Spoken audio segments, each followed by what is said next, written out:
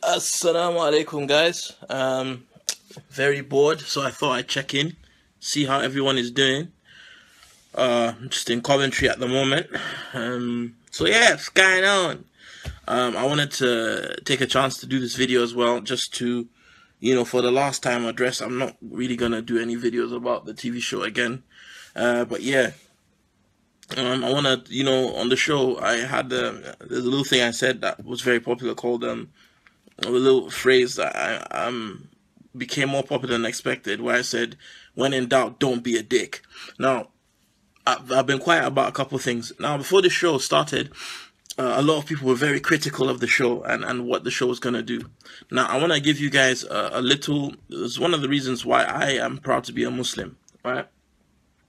When the Prophet Muhammad sallallahu alaihi wasallam was kicked out of Mecca, he was sent to Medina. So those of you who are non-Muslim, the early Muslims got kicked out of Mecca and sent to Medina because obviously, I'll answer your question, AK. I'm going to finish the story first because I think it's very important for people to understand this, because too many people have negative attitudes in our community, right?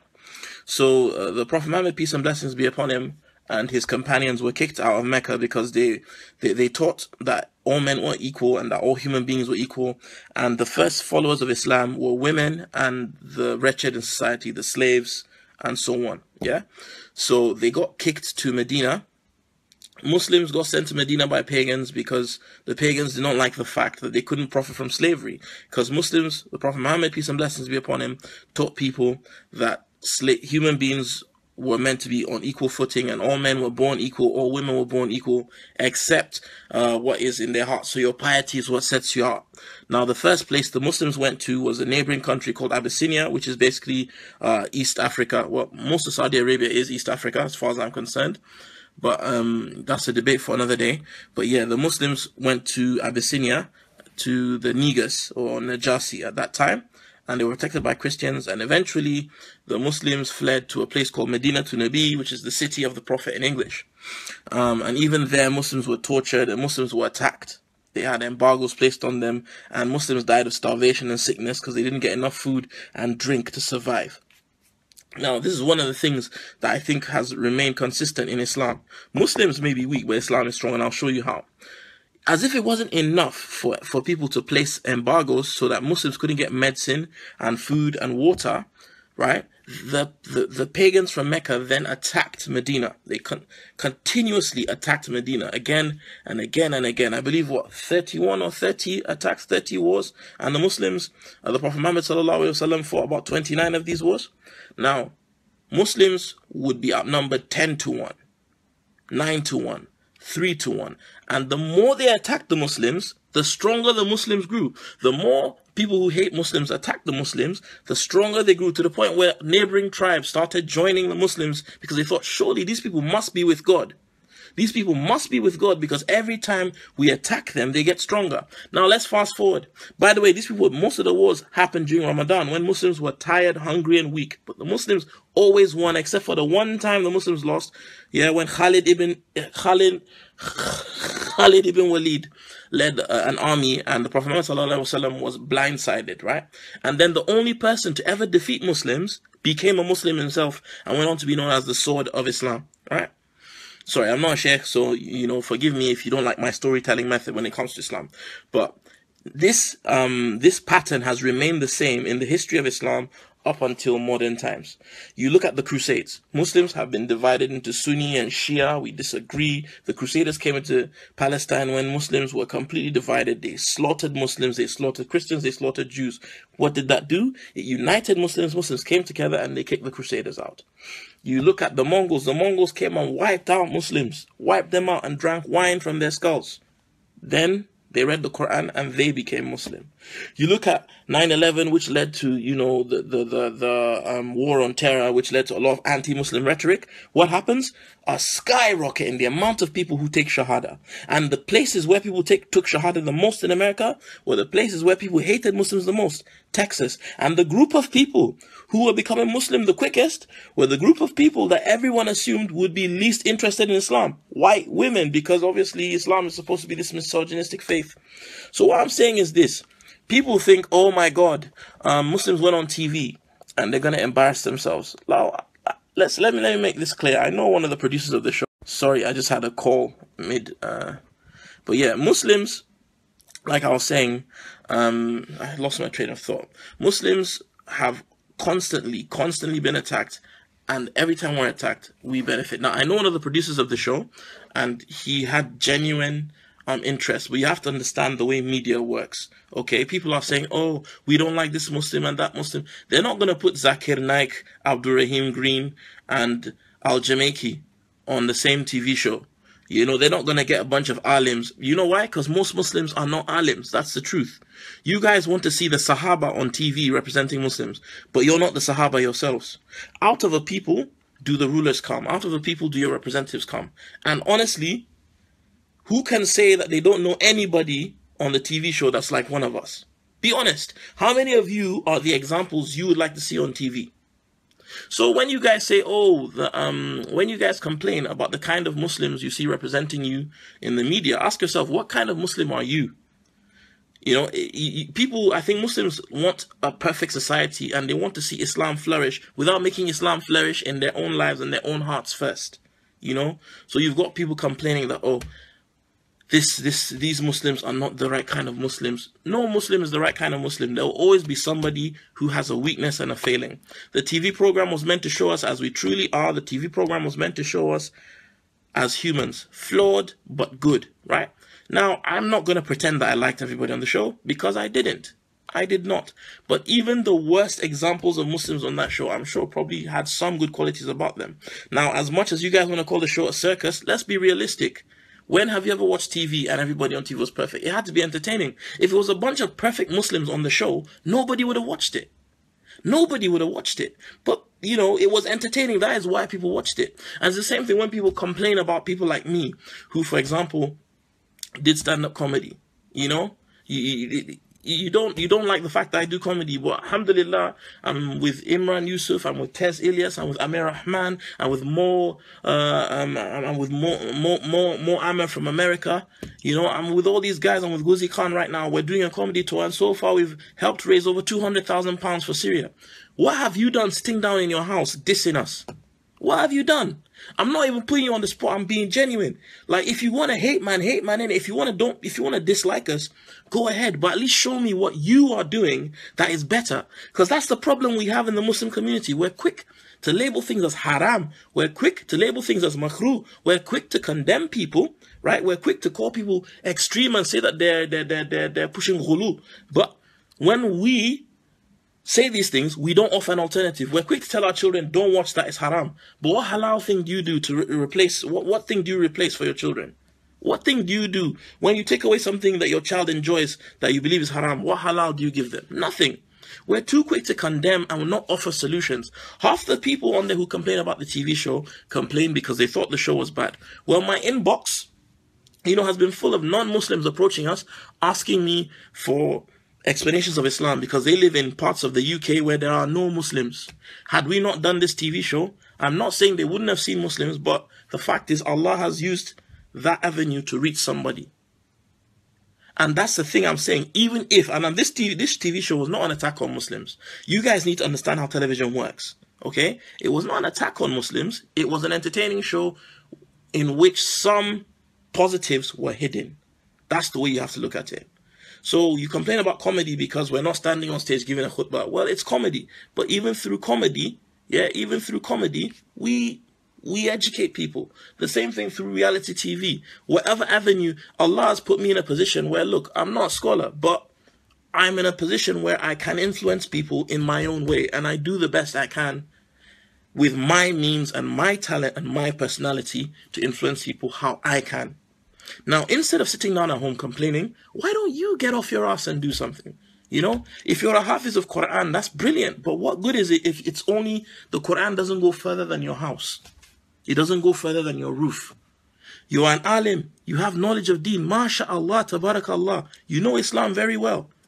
But your Islam is just in your house. Or better still, you know Islam very well, but you only use Islam as a means to condemn people who aren't like you. What's the point of your Islam? Prophet Muhammad sallallahu alaihi wasallam was not sent to righteous people. The Arabs were the worst of people. So you guys are complaining that, oh, I was in a house with a gay guy and someone that drinks. Yes, you're goddamn right I was. You guys are more offended about the fact that there was a gay guy on TV, but you've got family members who commit shirk. Shirk is worse. You've got people in your family that commit shirk. You don't say anything, but you want to complain because you've seen a guy who's gay. I'm not saying I condone it, but let's be real. Let's be real. That gay guy isn't pushing people away from Islam. Muslims like you are. That's the truth. So, you know, I'm just trying to say, instead of being negative, like any other community, if it was a Hindu program and there was a non-practicing Hindu but still did something to promote Hinduism, Hindus would be happy. If there was a non-practicing Sikh who didn't take Amrit, who isn't wearing a turban and whatnot, and he did something good for Sikhism, Sikhs would be like, okay, well, at least he's promoting Khalsa, at least he's promoting Sikhism in his own way. But when we have a Muslim could heal the sick. A Muslim could find the cure for cancer. And other Muslims would criticize him because his trousers aren't folded up high enough. Shame on you guys. Yeah?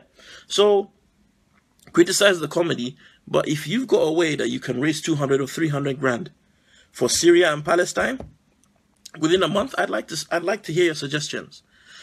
Criticize Islam, but at the end of the day, criticize us for going on this TV show. At the end of the day, somebody in Ireland contacted me who's never met a Muslim in his life, born into a Catholic family. He wants to know more about Islam.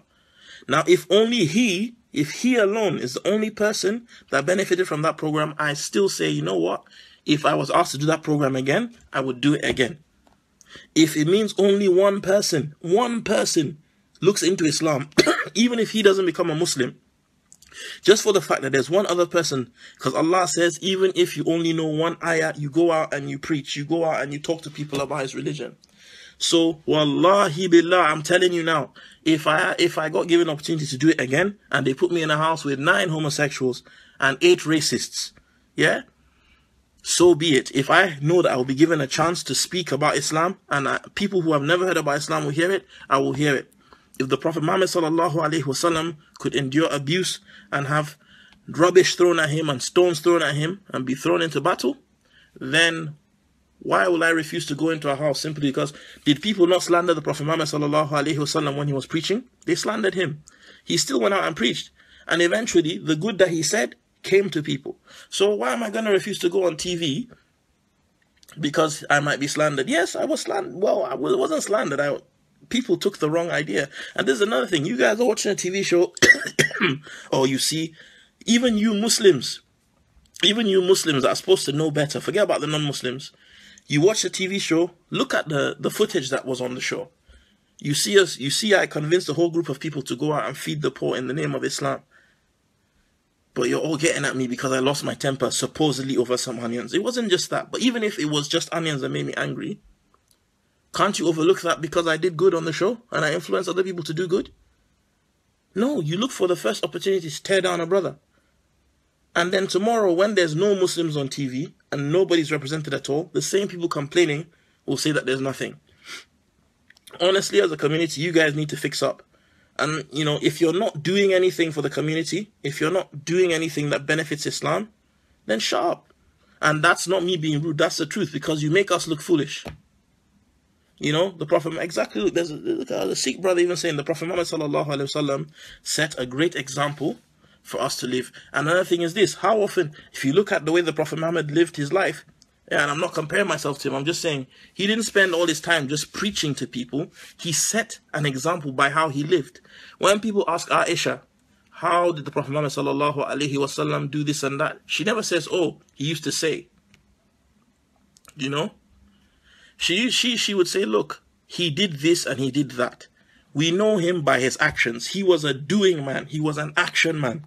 Yeah, our Prophet was an action man. Are you an action person, or are you just on Facebook sharing memes? Are you just on Facebook sharing articles thinking that you're changing the world? I'll tell you something, you're not. Oh, well, boy, I don't know. I mean, he is married.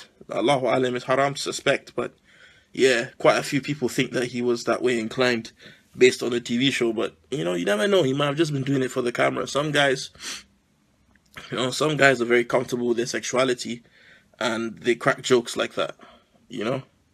Peace from the quad. That's funny. But yeah, that's what I'm saying now. So I think Muslims need to stop being reactive and be more proactive. You need to get up and go out there and do something, you know. At the end of the day, I utilized the opportunity that was given to me. Exactly. A man of Allah is always a man of action, you know. I don't think there's any prophet, you know, that lived his life just talking and didn't get up and do things. An important aspect of Islam is action. And not just action, action and intention, you know. So there's people who even they act, but then they do it for the camera. They do it for the name and whatnot. Honestly, I don't care if you guys hate me, but I want you to hate me for the right reason. Wa alaikum salam, bro. How you doing? You alright? Yeah, so if you're going to hate me for the truth, you know. But I just think it's a very harmful thing that's killing our community. We're not active enough. We don't go out and do things. We just want to sit down and complain. We want to write letters to the BBC and complain. You know, we don't want to go out, you know, because at the end of the day, if Muslim media was that good, we wouldn't need to go on the BBC. But there's very few Muslim media outlets that are credible. Alhamdulillah, the training's been good. I'm currently on tour right now, so I haven't been able to train as much as I want to. I dislocated my shoulder preparing for a grappling tournament a while back, and obviously my Kali and Silat stuff, I still try and train. I didn't take my sticks with me for this tour though, brother, you know. Abdulazim, when are you in the UK, man? I wanna see you in that. But yeah, and I don't think in the history of television on British TV there has ever been someone like me for that long on camera. I don't think it's ever happened. You know, I don't think, and this is not me bragging, but like how many you guys say we weren't represented, apart from the boys from Cage, how many people have you seen as real on me, as real as me on TV that were Muslim? I'll check my WhatsApp, inshallah. Sorry, man. You'll be there in 6 months? Say nothing, man. You're welcome to my house, man. When you come in, we'll have a nice Nigerian meal. But yeah, I'm gonna... Yeah, the Amir Khan impression of the Abdul Haq impression of Amir Khan was hilarious. Now, there was a lot of humor, and even that humor, all the jokes that were on the show, you know, it was a form of da'wah as well. People need to see us Muslims laughing. People need to see us joke. People need to see us play with our kids. It's not always every day talking. I mean, you know, there's plenty of videos and things of angry Muslims burning effigies in Pakistan and all over the world. Sometimes maybe it's nice for there to be a TV show showing quirky Muslims that like comic books and used to listen to Metallica, you know? So I'm just trying to say, you guys need to, you know, not you guys on my page, because, you know, people on my page are awesome. But if you could share this, that would be great. People need to be more positive. I've realized that I've been slacking when it comes to making videos and stuff. So I'm going to try and do these little live videos more often. Maybe, I mean, what do you guys think? Once a week, twice a week, randomly like I've been doing so far? I mean, to be fair, I'm doing this right now because I'm bored. Nothing else matters. Sorry, it's for the non-Metallica fans. But yeah, you know, look how wavy I am, bro. Look at them waves. You can't really see them in this light, man. I'm wavy right now. But yeah, people, we need to really understand how powerful Islam is. That posh dude, hell, I don't even know. I didn't know people like that existed, man. I didn't even know, man. But yeah, people, Islam is a beautiful thing. Let me tell you a story. This is a story that I heard Zakir Naik telling someone. There were two shops opposite each other on the street. And one of them, wa alaikum salam, Shaz, yeah? So one of these shops sold vinegar and the other shop sold candy, right? Now, the shop that sold candy did not do well. The shop that sold vinegar did. And eventually, the shop that sold candy had to close down. So on the day that the shop that sold candy was closing down, the man who owned the candy shop, who was generally quite a bitter, angry person anyway, went across the road to the person who sold vinegar, and he asked the person who sold vinegar, how can you sell vinegar and make more money than me that sells candy. Vinegar is disgusting, it's sour, it's bitter. Candy is sweet. So how can I sell vinegar? How can you sell vinegar and do better than me at business than a person that sells candy? And the guy that sold vinegar said, it's simple, my friend. I sell vinegar with a candy face. You sell candy with a vinegar face. Deep story, no? What it is you could have the best product in the world. You could have the best religion in the world. But if you as a person are not likable, if you as a person are not approachable, if you as a person are not positive, if you as a person are not someone that people can sit down and talk to and like, that product that you're pushing, it's not going to sell. That Islam that you've got is not going to sell. People aren't going to like it. Think about it. We watch TV shows about vampires and devils and demons and root for the devils and demons in these programs because they're marketed to look nice. Do you see what I'm saying? I'm not going to lie. I watch Vampire Diary and I enjoy it. I watch Arrow. Arrow is a murderer. Batman is a madman and a serial killer, right? These guys are crazy. But the way they're shown, the way that we're shown makes these people look great. We watch programs like Mickey Mouse. A mouse is the most disgusting animal to ever find in your house. But our children, or Peppa Pig, Khanzir, pig. Can you imagine? Alade, a pig. Yeah? You would never want to see a pig in your house. But I bet you if you've got children, they love Peppa Pig. Why? Because of how they've been presented. It's the same thing with Islam. You guys present Islam as this angry cult, this angry, hateful, and when I say you guys, not you commenting, but just in general, we present Islam as this angry, hateful thing that can't be fun, that can't be loving, that can't be accepting. And then you wonder why nobody wants Islam, And then it's like, you want to show that the Ummah, that Islam is united. You did a bad job at it when we got put on TV. Because if the Ummah was truly united, everybody would be happy. Oh, look, there's Muslims on TV, let's watch. But no, before the show was even on, people started complaining.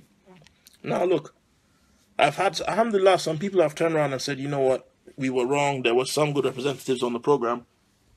But for the most part, man, people just need to lighten up a bit. And I don't mean bleach, because bleach is bad. Stay dark. Black is beautiful. So, yeah. Thank you, Arda. I appreciate that.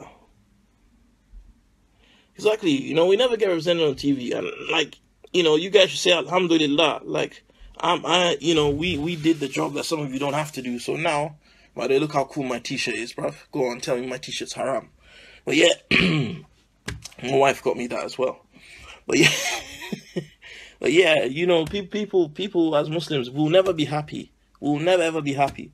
One guy said there's not enough Asians on TV, on the program. 6 out of 10 is not enough. People said that I was too liberal in one episode. The next episode, they said that I was too aggressive. I was too this, I was too that. Subhanallah, man. People will never learn. People will never be happy. Anyway, yeah, please, going forward, try and be more positive. Sure you can. Try and be more positive. Try and contribute. Don't be a unit of consumption. Be a unit of production. Go out and do things. Remember that Islam is a religion of people who are productive and who did things and who acted upon things. Remember, even at the beginning of the show, I quoted a hadith. Yeah, Facebook Live is free mixing. Some people are watching this now and getting pregnant. Astaghfirullah, I beg. My wife is watching this. Don't get me in trouble. But yeah. We've got flipping so many amazing examples of the Sahaba, and we just don't do it. There's so many interesting stories. There's so many interesting stories that we have. There's so many interesting philosophies, but people don't even know that about Islam. Why? Because we're too busy arguing with each other about random stuff. Oh, you need to fold this. Oh, you didn't use your miswak. I'm not saying these things are important, but come on, man. Not everyday fights. Sometimes chill, Anyway, what's going on, people? You good? In a short while, I'm going to be heading to do my gig in Coventry. I hope to see some of you there. In any case, I'm going to head off now. Oh, Devante, you're just joining now. Exactly.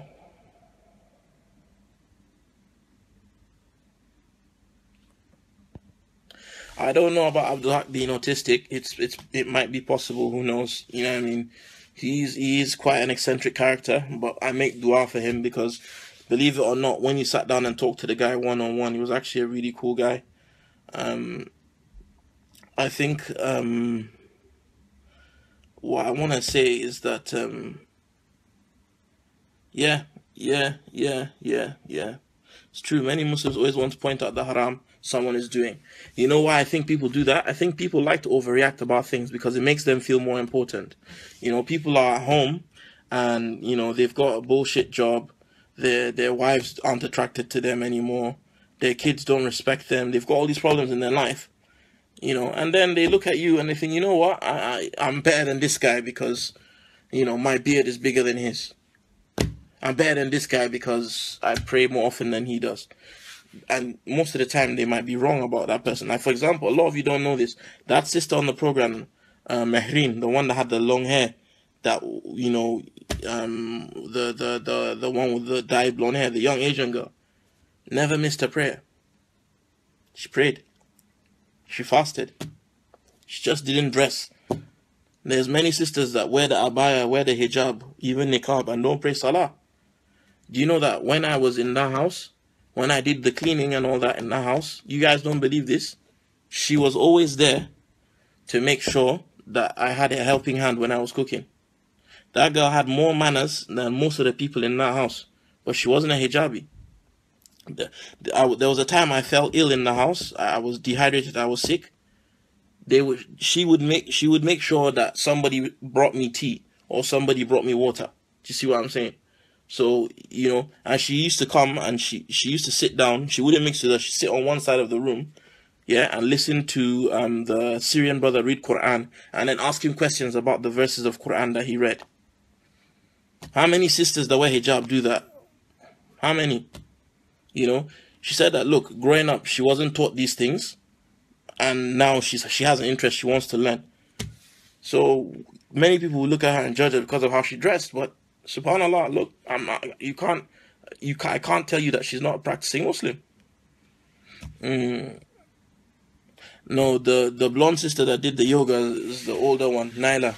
She was fruitier than fruitcake, man. She was fruitier, nuttier than squirrel shit. I'm not gonna lie. Like, you know, may Allah guide her. May Allah guide her. She's got a video calling me a savage, by the way.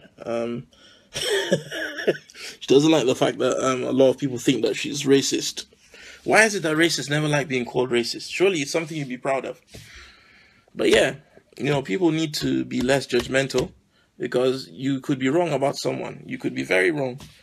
You know, a lot of people just saw the program, saw me, and just assumed I wasn't going to be practicing. You know, don't know me personally, but just assume because I'm not Desi and I don't have a massive beard, I can't be a Muslim. You know, how many times have I heard, you don't look like a Muslim? So yeah, just remember, yeah, Mehreen she was a class act when she was dealing with the Muslims because they were saying horrible things and, you know, she took it well. She took it well. And, you know, it's a huge responsibility, man. You know, you're away from your family for 10 days, you're on camera. You know, it's people don't understand. Muslims are in the public eye. Honestly, the pressures are very, very strong. You know, it's a lot of pressure when you have to deal with people and remember that you're a Muslim. Fancied Abdul Haq. I don't know about that. No comment. But, you know, who knows? Maybe she did. You know? And the thing is, that just shows even somebody that isn't necessarily upon the sunnah, if somebody who isn't necessarily, you know, your conviction can attract people to you who are the opposite of you. You know, if you are strong in your belief, somebody who doesn't even believe in your beliefs can respect you. And through that, then begin to respect your beliefs. You know, if you are really strong in your religion, somebody can be like, you know what, for this religion to produce a person like this, it must be a good religion. And then, you know, they look into it. So there's always that. There's always that. You know? But yeah, they're good people, though. They're all good people. Yeah, Abdul Haq was very likable, man. Very, very likable guy. And a very funny guy as well. You know, him and I caught so much joke on that program that if they put the clips of me and Abdul Haq laughing together alone, you could make a 1 hour episode. Or two episodes. It could have just been the adventures of... There's so many funny stories I can tell you about. Like when me and Abdul Haq went to one masjid. Me and him... We went to a masjid. I was like, please let nobody talk to this guy. Please let nobody talk to this guy. They were going to launch the masjid, like they were opening it. It was a beautiful masjid in New York. I think Sister Redjuana, I think it's her family that owns the masjid. But yeah, he flipping, we went there and then the president of the masjid tells us that they're doing a fundraising thing. Yeah, they were doing a fundraising thing the next day. And they say, okay, who's coming? And then the guy says that some guy, was it Lord something, Lord Sadiq or whatever. And I was like, oh God, please, Abdul Haq, shut up, Abdul Haq, shut up, Abdul Haq. But he couldn't control himself. Do you know that these people are Taghut? And they must bow to the divine text because Islam does not recognize people with titles. And the guy was like, they just come. I was like, but they're just coming to the event. No, I have to tell the man the haq. I have to tell. And he gives this poor guy an earful for like 20 minutes. And the guy just standing there smiling, saying, mashallah, brother.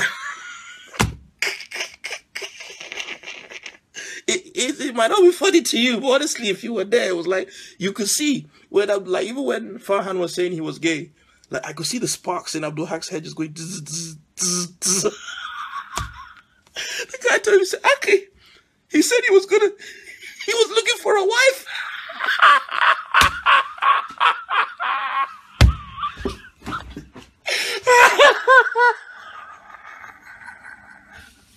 What kind of boy was he looking for, man?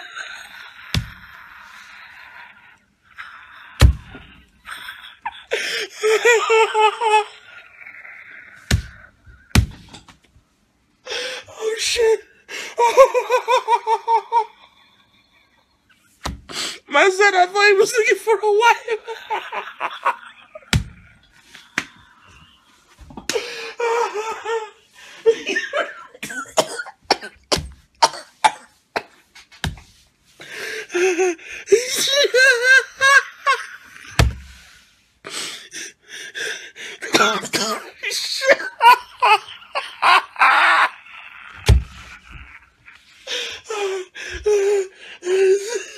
How could that guy be looking for a wife, man? For a wife with an Adam's apple? Shit. How could he not know that the guy was gay? As soon as I came into the house, I looked at everybody and I knew who they were straight away. I was like, I saw Manny. I was like, he's the freshie because only a freshie would dress that way. He spoke to me, he's like, hey, I'm Manny. I'm like, yep. I saw Mehreen. I thought, probably a fashionista. I saw Sabah. I was like, great, the middle class, white, revert, brilliant. We've got one of those. I thought the Syrian brother was German. I'm not gonna lie. I saw Humaira. I was like, yeah, she's probably a feminist, judging by the way she's dressed. She looks like one of those fight for my rights kind of sisters, you know. And then this guy comes up to me, hi, I'm Farhan.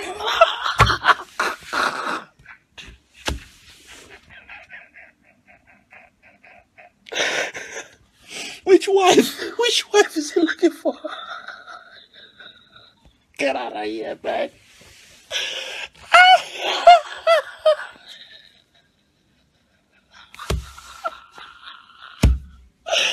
Yeah, real talk, you know, I think he might be, I think Abdul Haq might be autistic for real, if he didn't know. He was like, how was I supposed to know?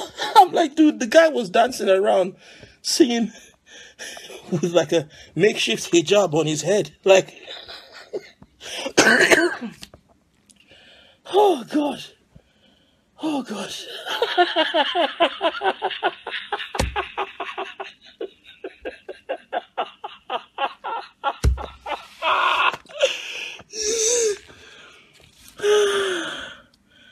Hui. Porra, caralho. Sorry guys, honestly, it's just. And then apparently the girls went to go and play a game called, is it Shag Marry Avoid or Snog Marry Avoid? And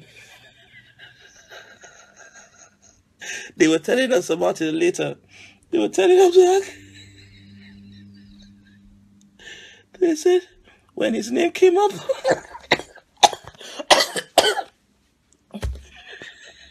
Farhan said he'd marry him.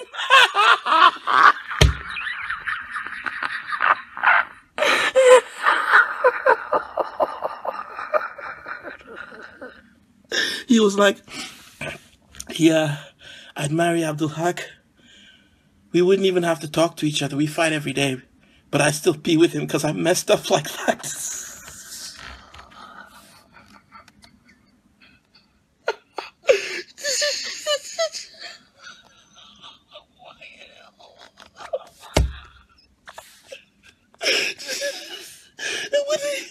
When they told Abdul Haq,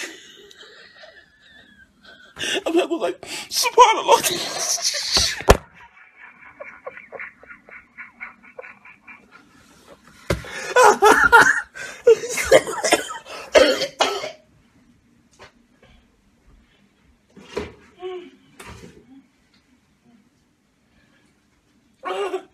Oh shit.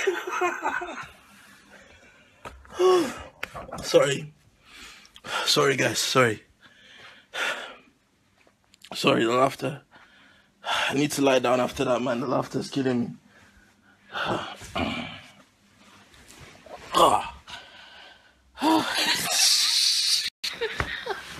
Man said he'd marry Abdul Haq.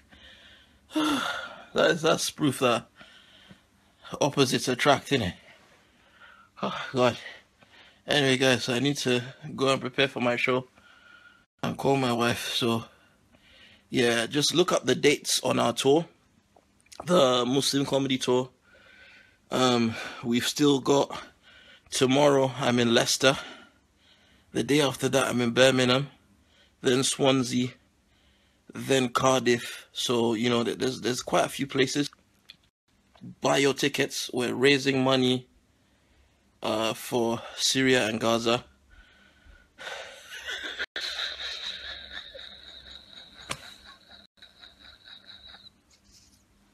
Assalamu alaikum.